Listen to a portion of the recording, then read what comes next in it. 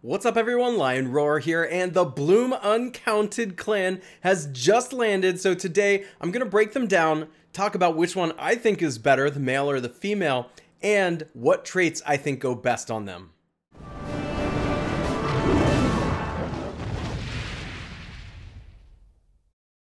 But first, download Gemstone Legends, a mobile RPG puzzle match game. Use the link in the description to start with free stuff, including a bonus hero.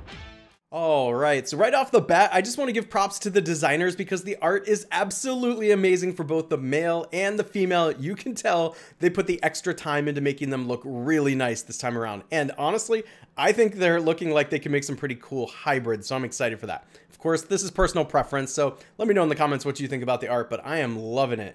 I did want to take a look at the trait for both the male and the female before we get started here. It's called Adjudication.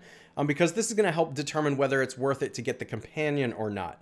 An adjudication states that the next attack deals additional damage equal to 86.67% or higher if you have a higher rarity champion of the champion's strength, and the cooldown is 6 seconds.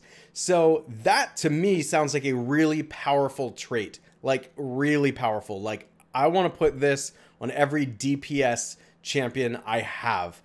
Think like Tidestorm or something like that, that just deals an absolutely absurd amount of damage. Yes, this is a really strong trait that I think makes it likely you want the companion just for the trait. Now, of course, if the champions are actually good, you also want the companion to be able to feed them fodder and get their stars up as high as you can.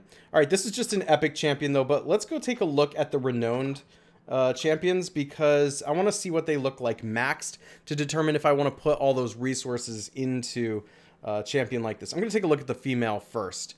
So let's break her down, and then I'm going to talk about what traits are going to go well on both the male and the female at the end of this video. Starting off here, Entrancing Strike gains a temporary immune effect. Remember that, that's powerful.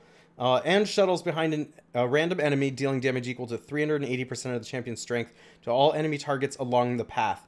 If the target has 5 layers of dream effect, they will be consumed to inflict sleep for 4 seconds, dealing damage equal to 100% of the champion's strength, restoring their energy by 100. The target in sleep will be immune to dream effect for 8 seconds. So we got a couple things going on here. I know it's a lot of words. It seems like every time a new special comes out, we're like having to read a chapter of a book to figure out what the heck they're doing. But basically, you've got some immunity going on here. We know that's strong. We know that's really, really strong. Then, of course, dealing damage. And 380% can be a lot, you know, if you really want to work on that attack stat as far as the traits go.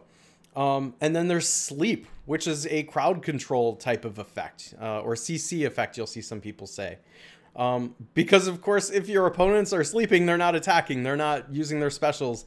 And for 4 seconds, that's a lifetime in this game. 4 seconds is often like half a battle or more. So that is a really powerful special right off the bat. And then just on top of it, go ahead and restore some energy, right? Let's take a look at the alt. And these alts and specials like work together. So Shattered Dreams is the alt. Cast Dream Seeds across the battlefield, and once per 2 seconds over the next 8 seconds, randomly picks an enemy target to inflict 1 layer of Dream. While active, increases the champion's attack by 30%. When the champion is attacked, they will become invincible for a short duration and teleports towards the attacker, dealing damage equal to 300% of the champion's strength to it and all nearby enemy targets. This effect can be triggered for up to 3 times for the duration. All right, so now we've just read that this champion can get immunity, and now it can get invincible. And the ultimate is working with the other specials to inflict dream and sleep on the opponents, meaning that they're not playing the game and you're not dying if you have her. This is sounding like a really powerful combo to me. Just taking a little bit deeper of a look here, you can see that with Invincible and Immunity, thinking ahead to some of the traits, you might not even need to put protective traits on a champion like this. You know what I mean? Like Honorable, Energetic, any kind of defensive trait that's going to keep her alive, because she might not die anyway. But I do have to say, just taking a look at what we've read so far, she could be a little bit of a glass cannon type of champion, as in when those protective specials are going off, she ain't going to die. She ain't even going to take damage. But if the opponents happen to get her before she gets those off, she might just die. Anyway, let's take a look at the last effect. Dreamwalker. Hunts down the target in the opposite position. If the target is out of reach, the champion will charge toward their location, dealing damage equal to 200% of the champion's strength to the target and all nearby enemies, inflicting 2 layers of dream. Other enemy targets along the charge path will be inflicted with 1 layer of dream and knocked back. When the champion deals damage, inflicts 1 layer of dream on the target, with each layer reducing the target's attack speed by 5% and movement speed by 4.28%. When the target has 5 layers of dream, the champion immediately casts their active skill on them. So you can see all 3 of these abilities are working together. And this is a mouthful, but when it's all said and done, what she's doing is zipping across the board, putting the opponents to sleep, and probably staying alive because of immunity and invincible. She has the potential, especially if she gets underneath the opponent's, the other opponent's specials, as in like she goes off first. There's not going to be a lot the opponents can do about this. So she's zipping around, putting opponents to sleep and not dying. And among it all, she's dealing a good amount of damage. Like, I wouldn't say that the damage I'm seeing here is extraordinary. She's not probably going to be the top damage dealer, but you put her on a team with 1 or 2 champions that's there to finish the opponents off. I think that's a powerful combination. So she's looking really, really good. When we're thinking ahead to traits, I'm thinking I want to make her as fast as I possibly can, because one thing I do worry about with her is that the dream effect could be too slow. If you're just waiting for dream to be spread out, it's entirely possible that the other team could get all their specials off before she's able to do what she's supposed to do. But we'll talk about that in a little bit. Let's look at the male first, and then we'll decide on traits. All right, so the male, ethereal charge. Oh my gosh. All this text. I apologize. I'm going to try to read through this fast and then summarize. The champion disappears into thin air and creates a phantom near each of the 3 farthest champions, including the champion themselves and 2 clones. The 3 phantoms will taunt the target for a short duration. Clones will inherit 100% stats from the champion. What? That's awesome. But their damage taken increases by 60%, so there is a drawback there. Within 10 seconds after the phantoms show up, their attack speed increases by 20% and their attacks have 10% lifesteal effect. I love that. That's really cool. Clones can use the champion's normal attacks and active skills, who will strike all targets in front for 4 times, dealing total damage equal to 392% of the champion's strength. That has the potential for a whole lot of damage, just saying. Clones will disappear when they are killed or the duration ends, as long as the clones are present. 50% of the damage taken by the champion will be shared by the clones. Okay, so that's a protective factor potentially. You know, when we're talking clones and phantoms and stuff like that, and all these guys are appearing all over the battlefield, well, first of all, any damage that's being dealt is going to get spread out, and that means it's more likely your champion's going to stay alive. But second of all, for any like DPS champion, like a one-shot type of champion like Tidestorm, for example, man, you are really protected against that, because he might just take out a clone or something like that, and it doesn't mean much. You like almost totally neutralize a champion like Tidestorm. But when you're creating all these phantoms and clones and things, you do have to worry about a relatively new hero, which is the male Samir. And it's because of his ultimate here, which basically he gains energy whenever he's defeating opponents. So now you're putting opponents all over the battlefield for him to basically just go off like a strobe light using his special, just saying. So this creates a really cool rock, paper, scissors type of situation with this champion, where like he's going to be really good against one type of hero like male Tidestorm, and maybe potentially bad against a champion like male Samir. So keep that in mind, because it isn't going to be like with these heroes coming out that you can just pop them in anywhere you want and go. Like, you are going to have to think about where you're positioning them and what your team makeup is, which I love. That brings a lot of depth to the game. Okay, the ultimate Shimmering Lunge locks onto the target and then summons 3 phantoms to attack the target from multiple directions, each dealing damage equal to 200% of the champion's strength. If the clones from the skill Ethereal Charge are present, they will also summon phantoms and attack their targets. If this skill kills a target, the champion immediately restores 15% of max health. Love it. Love it. That is awesome. And then lastly, Peerless Flight. I think they took some of the words from this special and put it all in that first one we covered, but guarantees to dodge a skill hit once per 5 seconds. Interesting, especially when you already got a bunch of clones and phantoms running around. If the champion takes damage when this skill is in cooldown, immediately reduces its cooldown by 6%. And so that's a pretty simple one, but not one to be overlooked as well.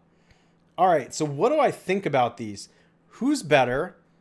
And what traits do we put on them? Well, it is really hard to say right now who's going to be better. I will suffice it to say both the male and the female look really powerful. And to me, that means it's worth summoning for because you have choices. Then you can at least get both the male and the female. Maybe wait to test. Let other people put videos out, things like that, which I'm certainly going to do. So make sure you're subscribed. See which one looks more powerful, and then make your decision from there. But I can guarantee you both the male and female look fantastic. And they're going to be used for different things.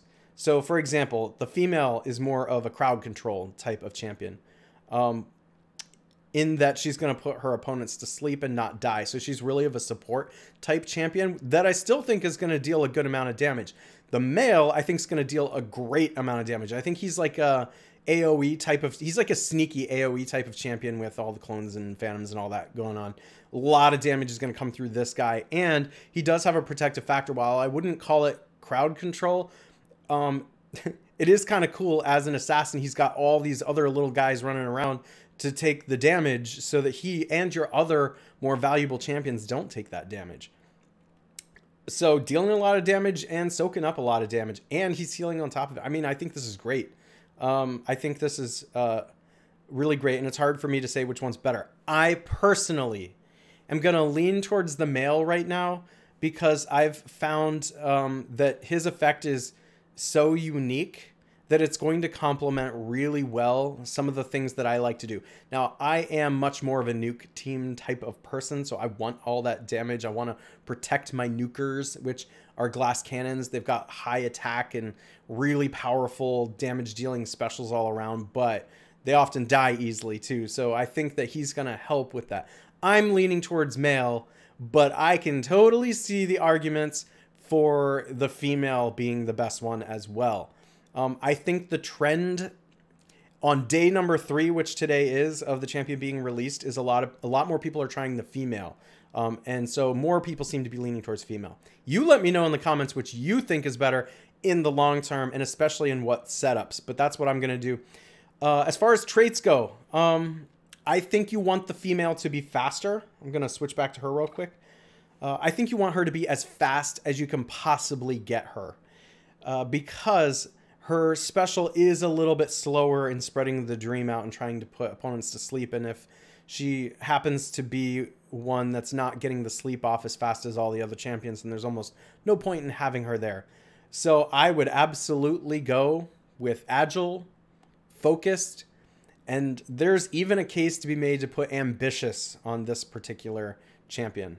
And then for that last slot, I would go with brutal. So those are the 4 that I think are a great start for her. But the one that I'm not as confident about is the ambitious one. I think you might have to test that out. Maybe see how it is with agile and focused first. And if she needs to be a little faster, go with that ambitious. But if you're not going to go with ambitious, another great one to go with is aggressive. And just getting that extra damage percent, if you will, because she's going to deal a lot of damage along the way too. You might want that, or you could go with fierce. That's another one you could potentially go with too. It's a little easier to put on than aggressive. Now for the male, oh, by the way, one more thing about the female. Notice I didn't say any of the defensive traits, honorable, energetic, or anything else, because of the immunity and invincible. I don't think it's needed. But if she gets hit before she's able to go invincible or put the opponents to sleep, she is going to die really easy. She's a glass cannon. So now for the male.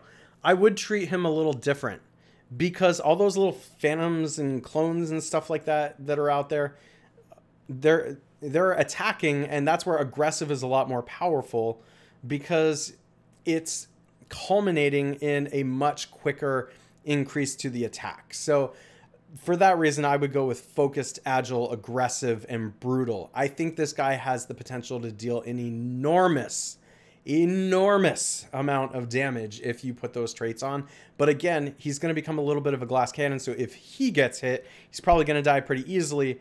But now there's a lot more targets running around on the battlefield too. So it's making it less likely he will get hit.